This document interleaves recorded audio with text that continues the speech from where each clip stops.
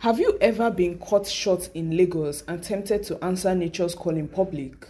Well, think twice, because the city is cracking down, and you won't believe what the latest offenders were nabbed.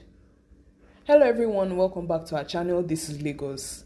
And if you're new here, don't forget to like, share, subscribe, and be sure to hit the bell notification so you always get notified when we post a video.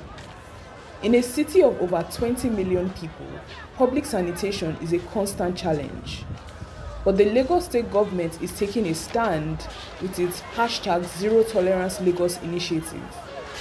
Just this Saturday, 6 individuals were arrested for openly urinating on the rail track right in front of the Nigerian Army shopping complex in Oshodi. Talk about picking the wrong spot. Tokunbo Wahab, the Commissioner of Environment and Water Resources, broke the news on social media. Here's what he had to say. 6 defaulters were earlier today arrested for public urination on a rail track in front of Nigerian Army Shopping Complex Arena, Oshodi.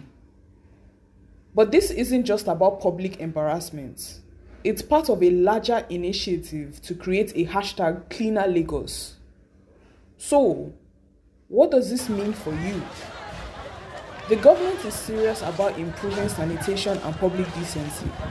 This could mean more public toilets, stricter fines, and yes, even more arrests for those caught in the act.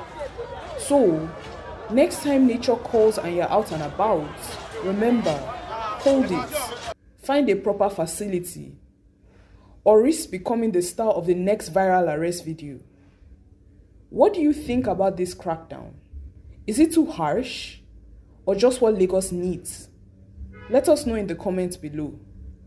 Until next time, stay clean and thank you so much for watching.